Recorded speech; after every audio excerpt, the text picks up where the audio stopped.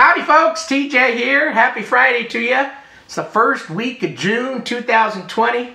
Just come off my birthday weekend this last week. I know I look about 80 right now. I haven't shaved or trimmed or anything since the whole COVID-19. I think the last time I was kind of bald and trimmed was February, middle of, for a trade show I did.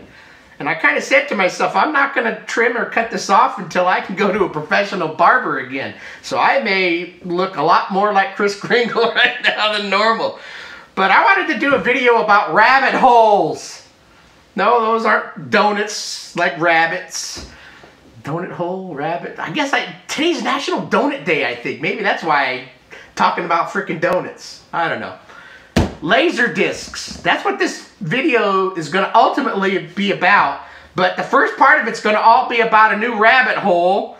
I've been in some. Believe it or not, you can get out of rabbit holes. I just haven't figured out how to not add new rabbit holes into the equation. And this rabbit hole that I'm about to embark on, well, I've actually been embarked on it for 3 weeks now. It's more than a rabbit hole. I've got a Earth core ship about 3/4 of the way to the core of the Earth on this sucker. So I don't think I'm going to be able to get out, and it's going to be a lot of fun. I've already had a blast with it, my wife and I. But we're going to chat about rabbit holes a little bit, but I want to paint a picture. So this video is not going to be about an unboxing of this, but ultimately I'm going to flip back to it, talk about what I just have been purchasing, how it kind of led up to it, because if you've been watching my videos, you know I'm into older stuff. 8-bit computers, Sinclair, Atari, all that fun stuff. And if you've watched some of my other videos, you know I have a lot of older stuff. Some antiques. Most of it's not just hang up on the wall antiques for pretty. It's actually useful.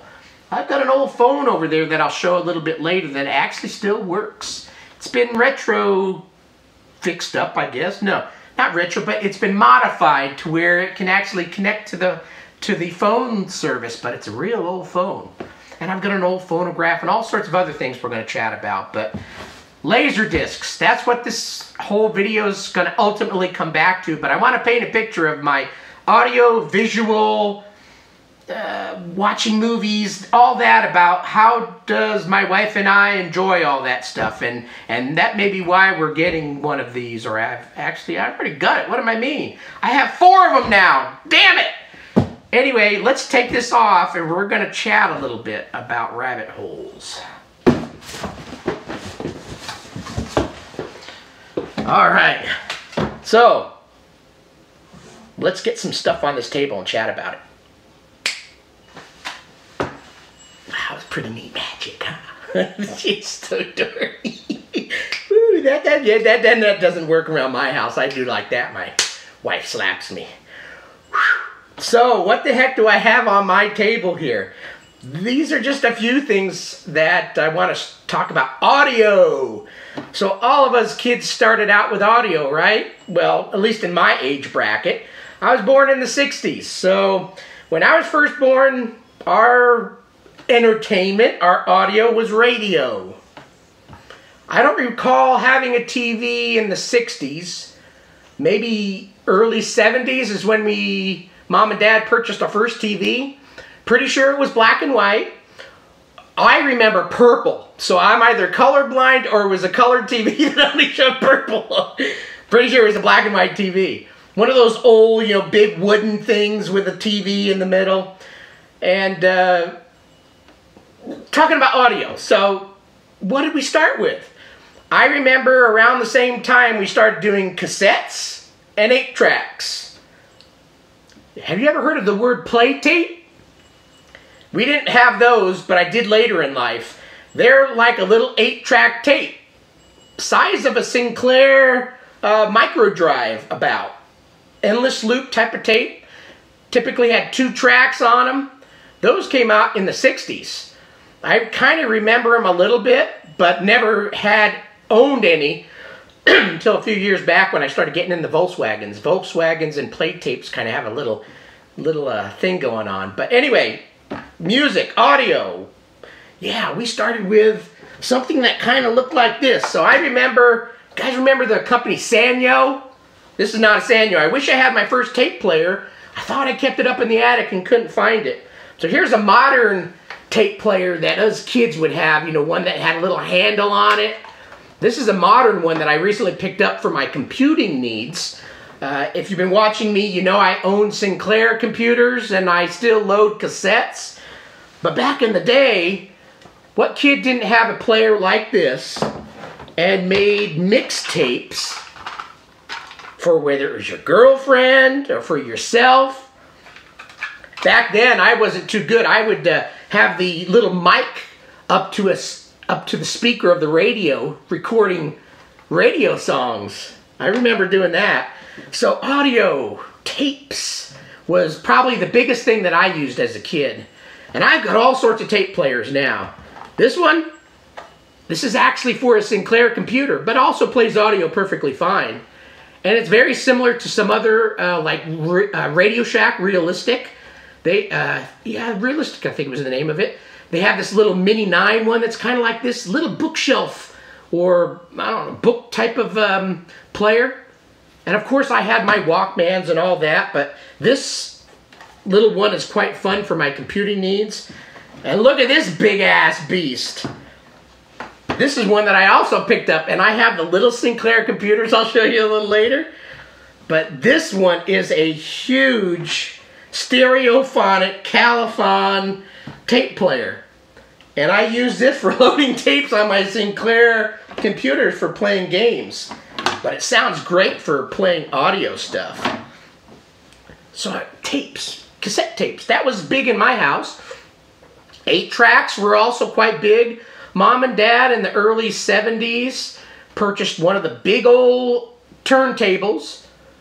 Big piece of furniture, had a turntable, radio, and an 8-track in it. Us kids couldn't touch it.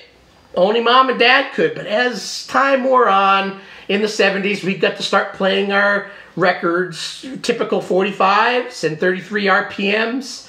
That was quite fun. So I fondly remember 8-tracks and cassette tapes. Again, making your own mixtapes was quite a lot of fun. What the heck's this thing? This is real old. This is, you know, before my time, but since my wife and I enjoy older stuff, this is an old 77 RPM phonograph. Big witch's hat on the top for the speaker. We have fun with it during the holidays typically. I've got some Christmas music, and I don't know if any of you collect. We don't really collect, but we have some. Probably getting my head out of the video now. But these old, very thick, 77 RPM music on crank, crank, crank, crank, crank. Dropper on, has a needle, plays music. A lot of fun. So audio is a big part of my life going way back. And so I wanted to show you a little bit about my audio. Why the heck does TJ have one of these old phonograph players? Well, during the holidays, it's kind of fun. I don't collect tons of 77 RPM records, but it's kind of nice to have some, especially holiday themed. And once in a while, we crank this up and play a few tunes. Quite fun. Cassettes I use today, my Sinclair computers. I've got music also, mostly 70s and 80s, Boston, Def Leppard, that type of music that I like. So I use cassettes still. These are all a lot of fun, sound fun. So that's kind of a little bit of an audio grab from way back when I first started. Hey, yeah, audio's great. Got to play records, got to play radio and all that. And a lot of you guys in my age bracket, this all makes sense. So I wanted to show you a few audio fun things that are around my house. So why would TJ get a Laserdisc player? Well, maybe because he likes some of these older things. These are, well, this one for sure. This one I think is from the 80s. So this is in a similar age bracket as the Laserdiscs. But it's pretty old technology for what most people use today. So there's some fun. Oh, let me show you this. What the heck is this thing? So this new modern cassette player has a little device that feeds out to 8 different headphone ports. I thought it was kind of cool. So one of the things that I did, since I'm a computer nerd, for my old Sinclair computers, I loaded a game onto multiple different Sinclair computers at the same time. I called it a little Sinclair LAN party. I thought it was quite fun. So this little device feeds out the audio to 8 individual different ports. All sorts of things I could do with that. But anyway, that's the audio. Now let's go ahead and switch over to video and maybe some computer stuff. So let's see if the snap works again. No, I think that's only used for once. So I gotta, or how did that do? Let's go to the next part. Video, computers. Okay. I don't think that really worked too well, but was it I Dream of Jeannie that did that? I think so. She was hot. Okay, wife's not here, that's why I could say that. Computers, videos, the more graphic side of as TJ and wifey progressed. Man, I've got a lot of dust on. That's one thing about black computers, they sure show a lot of dust. And we are bad at dusting.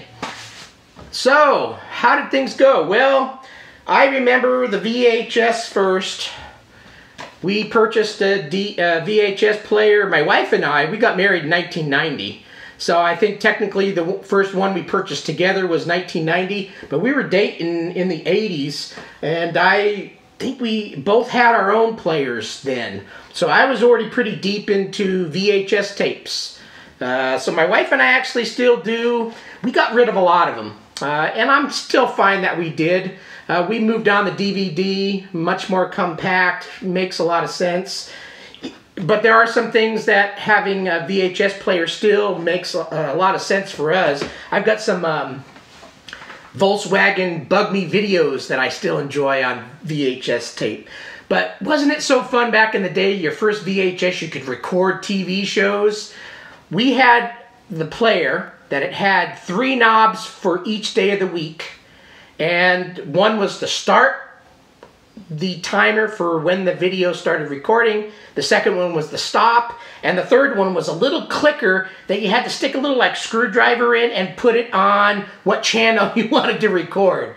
That's the oldest one that we have. And so VHS tapes, that was our original form of entertainment that we could do at our leisure and not just TV. Now, of course, like I said, we started with TV. I seem to remember it was early 70s when we had our first color TV or purple one. Yeah, so started with TV, then advanced to using a TV but with VHS tapes. This is my wife's, by the way, Camelot. And then as time progressed on, we moved on to DVD. I still have quite a few DVDs. Wizard, great movie. So DVDs still run rampant in our house. We're not going to get rid of those. And Blu-rays, Little Miss Sunshine, great movie. So we've got tons of Blu-rays. And I'll admit, my wife is great at Amazon. Yeah, she buys tons of videos. She is the one that equips our home with tons of videos. So when we, at some point, are shut in, and we've been shut in for a while with this virus thing going on, even though we're venturing out. But in the future, when we're even older and crustier and just want to watch a movie, we're going to have plenty to choose from on more modern DVD and Blu-ray, and who knows what will come out by then. So we advanced like everybody else in the world. VHS tape in the United States was popular, and then DVD became the norm for our house, and then Blu-ray. We never went past Blu-ray at this point. We don't do any of the 4K stuff. We don't have a 4K player. As for players in the house, we have a dual DVD and VHS player. I'm guessing we purchased it in the 1990s at some point. And then I have one that's not working that I don't want to get rid of because it was a 4-head VHS player recorder. And at the time it seemed like a pretty high-tech one, and it stopped doing something. And I don't have the heart to throw stuff away unless it's really a basket case or cats pissed all over it, and we'll talk about cat piss in a bit. So we have a second one that I wouldn't mind opening up at some point and just see if it's a simple belt thing or something. And so we still have a couple VHS players in the house. That's a way to get entertainment. So again, we're leading on to why did I get a Laserdisc player. But before we get to that, let's talk about computers, because that's an audio-visual experience in itself. I purchased my first Atari 800. I'm an Atari kid, at least computer-wise. 1980 is when I purchased it with my own paper route money. Cost me, I think, $1,100 for this and the cassette player that went with it. Later on in life, I've become a Sinclair nut. I'm in the United States. Sinclair was not popular in the United States, but I've fallen in love with it now, what, a year and a half, getting close to 2 years now? And so I am a Sinclair nut. I love these Sinclair computers. So part of my visual audio experience is playing video games or trying to make my own video games. Look at this little thing. So this is the little Timex TS1000 that was actually sold in the USA with the Timex Sinclair name on it. And I connect this to that big old Califon cassette player. People always crack up going, God, that thing's huge. But it's so fun loading. This thing is black and white, no sound, but it's a hoop to still play with. So that's part of my visual audio experience. And I could not leave out the new Spectrum Next. This is a modern rendition of the old Sinclairs. This just started shipping this year. It was a Kickstarter 3 years ago. They're now finally shipped. And this is a Sinclair Spectrum Next that you'll see in some of my other videos. So yeah, I love playing old video games. 8-bit is my thing. Before Atari 800, I had the Odyssey 2, and I should have grabbed that out of the other room. But we'll take the camera there in a little bit and show you my little corner of the world that's for the old video game RCA TV setup that I have, and I also have a Laserdisc player on it too. So yeah, I love this old stuff. But the Odyssey 2 technically was my first venture into a kind of a computer video game thing. Purchased it actually as a Christmas gift in 1976, I think. 77 when my parents purchased it for me. So that's when my computing world kind of came into the picture, and video game world. So this is a little of the video stuff that I kind of enjoyed. Of course, I've got CDs, so I should have covered that in the audio section, but we have tons of CDs still, and yeah, we're still a CD collector, and then of course we do downloads too. So yeah, why am I covering all this stuff? Because it's part of your whole visual audio experience, right? We all kind of came up through this. If you're in your 40s, 50s, this is kind of probably how you started your way up. But in modern world, so how else do I get video stuff now? I live in the country. I live up in the mountains of California. Hello, I'm Mr. Dish. Does it make my voice change? So we've went through many renditions of this. I've been in this current house for 20 years. Started with Dish, went to Direct, went back to Dish, left Dish, and went back to our antenna. We have an old antenna up on our house. The nearest towers are down in Sacramento, about 70 miles away. We have a pretty brand new antenna I had put up there because our old one, I thought, our stations kind of came and went. You'd be right in the middle of something great, and they're about to stab somebody or kiss someone or whatever, and it would go out. Trying to pick up in the mountains, hilly valley, all this stuff. Towers 70 some odd miles that direction meant coverage would come and go. So we went back to Dish. But we've got a very powerful antenna up on the top of the house, and maybe our next step is to get a rotary thing that we can dial it in when the airwaves change and we can try to pick up the station again. But we kind of got, screw that. You know, you're watching Svengoolie on a Saturday night, and right when the good stuff happens, it would cut out. So we went back to Dish. Internet. Yeah, that's another way to get your entertainment. No, I'm not talking about porn and stuff. Nothing wrong with that. But videos on YouTube and all that fun stuff. I so wish I could stream all that stuff. I'm going to show you why I can't.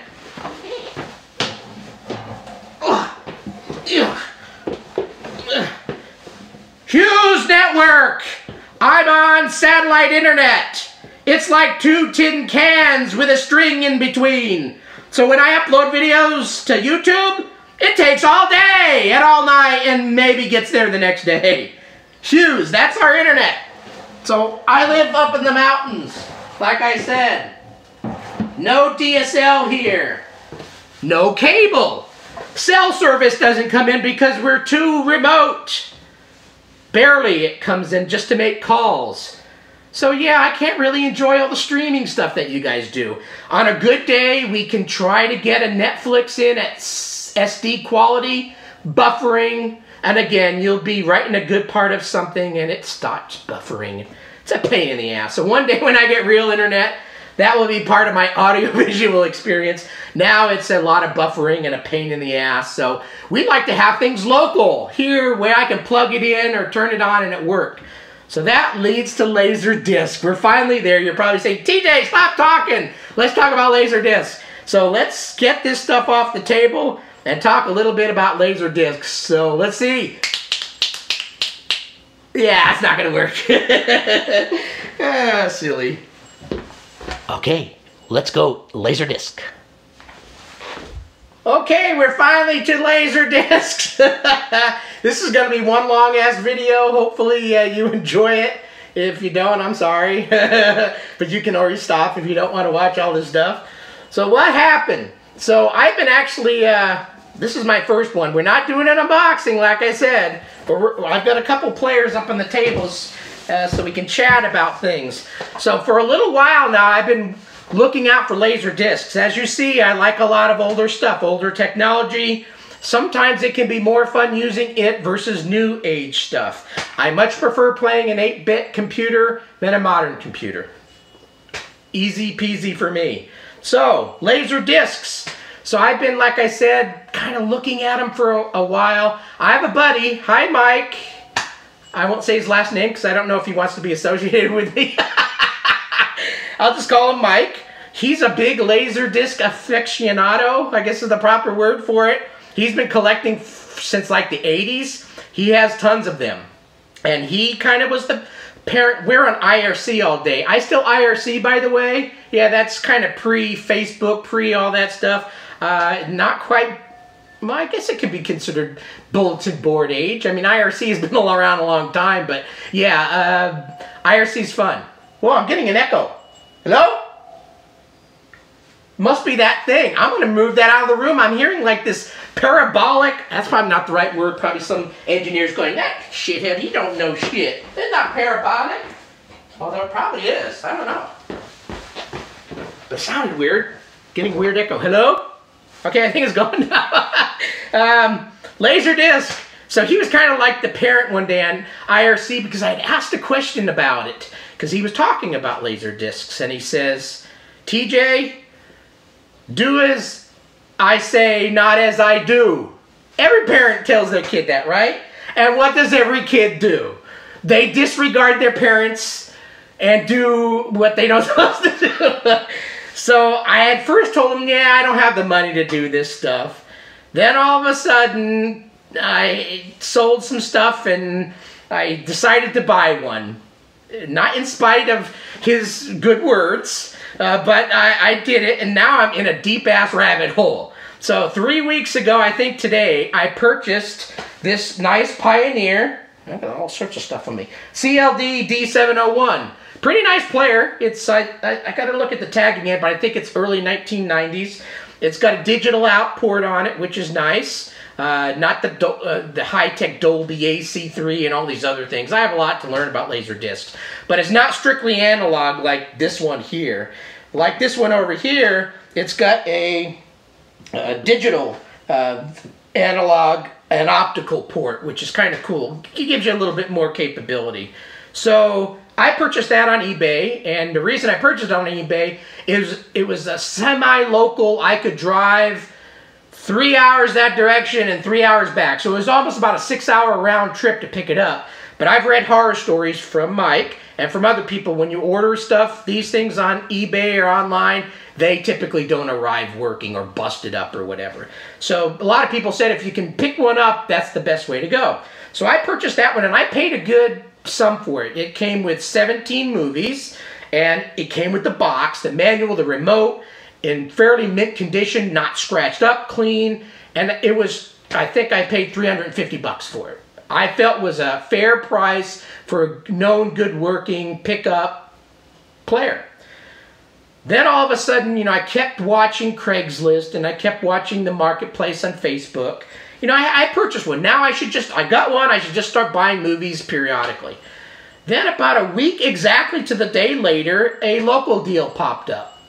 And that's Players Not on the Table, by the way. 80 Laserdiscs, a working player, doesn't have digital, it was an older player, 1980s. Within about a 3-hour round trip distance, purchased that. So exactly 1 week later on a Saturday, my wife and I drove down with our masks on because it's COVID-19 stuff going on and purchased 80 Laserdiscs. And man, the boxes are heavy.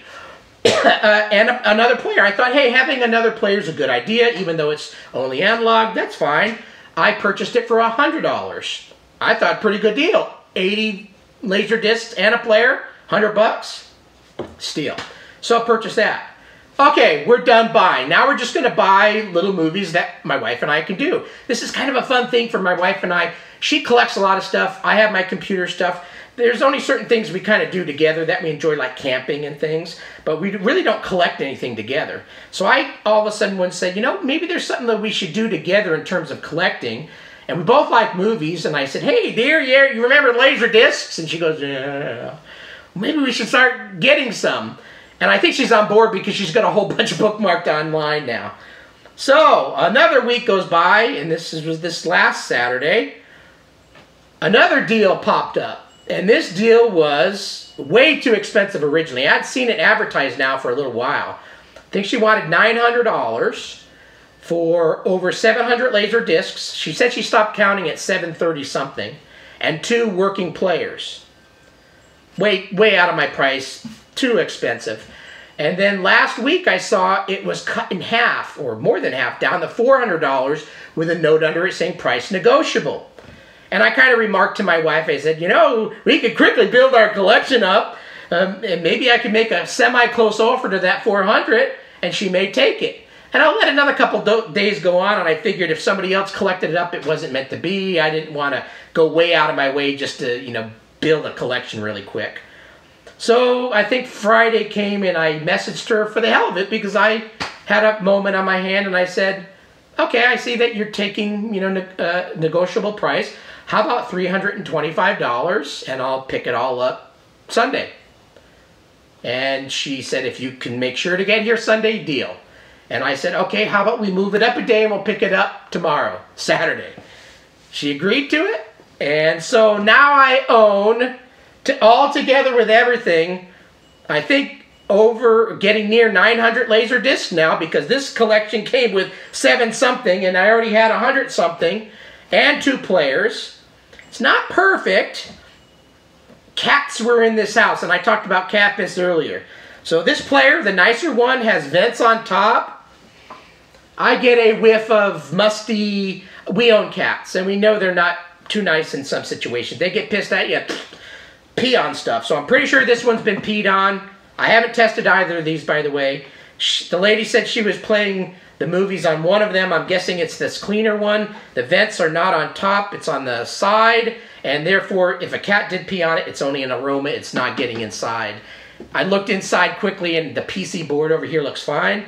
This one does not. It looks like there's some stuff on there. So before I even turn this one on, I think I'm going to pop the case open.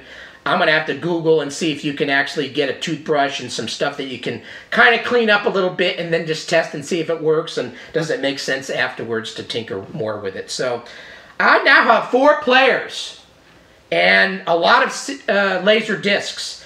Again, the negative part is they had cats. So at least 2 of the boxes I know of, I started looking at the laser discs and I have a whole bunch of Star Trek ones. Some of them are stuck together. And it's tried running my hand down through it and you can hear it go, some of the paper stuff's coming off. So I'm going to lose some, unfortunately, laser discs in terms of the nice cases. But the laser discs in them seem fine. But so out of it, we're going to lose some of them. But for $325 for almost 800 laser discs and some box ones, look at this one. It's not a perfect box, but it's in pretty dang good condition. I love Sinbad. Am I in there? Yep. So, nice box set. So for those that are not familiar with Laserdiscs, they are like a huge-ass DVD. If you're in the Laserdiscs, you know what they are. Big-ass DVDs. But what's cool about it is it comes in like an old record LP. It comes with lots of stuff to read, pretty pictures, and stuff to read on the front and back. That makes it more fun to watch a movie. So in the 3 weeks I've owned a player and a Laserdisc, each weekend we've had movie night, and I have played a Laserdisc. First one was Star Wars. Second one was an Indiana Jones one. And if you're on the group that Laserdisc Forever, I think I called it Indiana Jones, whatever the hell the name of the first one was. But I said it all out, and there were some people going, "No, you don't use the name Indiana Jones in there." Every group has that person or people. I don't give a shit about that stuff. Yeah, I'm not PC. I'm gonna do things and not watch it in the right perspective and all that. I try to watch it in the right perspective now when I can, but if my wife wants to flick to an elongated one, so be it. Got it? All right. Those are the only time I kind of make remarks. There's some people that just try to make mountains out of a molehill. It's a movie. Enjoy it the frickin' way you want. I just spit. So some people may not like that. I'm saying that stuff here. I'm new to the Laserdisc group. But it's fun. A lot of fun. My wife and I enjoy watching these type of movies. It's a little below DVD quality for those that haven't watched it, but it's above VHS quality. I've got this original, or the lady that sold it to me, she was actually keeping track of the names of all the DVDs, Laserdiscs. How cool. So I've got some pee cleanup to do, but very quickly I went from 0 to 900, and we'll call it that, instead of 0 to 60, 0 to 900, in a 3-week time span. I think that's pretty damn good. So my buddy Mike said, I've been collecting since the 80s, and I'm up to like 11-something, and I'm not caught up, and I'm not going to try to catch up, but that's kind of funny. I think I did pretty good. So everything collected together, you kind of heard me talk prices earlier, $350 with tax, $100 for the next one, and $325 for this. I'm well under $1,000, and I now have 4 players, getting near 900 Laserdiscs. Some that may be expendable that I have to clean up or throw away or whatever, or clean up the case at least, keep the Laserdisc. But yeah, so fun. Laserdiscs are going to become a part of my... I'll do videos on it, not tons all the time like my 8-bit computer stuff, but it's going to be fun watching a movie, and maybe I'll do periodic posts on my Laserdiscs endeavors, collecting some of them, and my excitement with it. Anyway, hopefully you enjoyed the video and some of my silliness behind it. And yes, I do prefer to watch proper. I think they use the letters AR, you know, for the right video. If it's in the scrunch down and all that, I try to watch the videos right, and that's normally the way I said it. But like I said, there's days that if you just want to zoom it out, you zoom it out. I don't get into all those political stuff. Enjoy it the way you like it, not the way somebody else likes it. It's your life. Remember that.